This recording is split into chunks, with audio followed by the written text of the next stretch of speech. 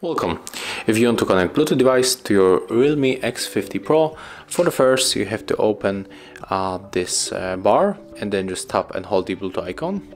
Click on the switcher to activate the Bluetooth, and on the second smartphone you have to do the same.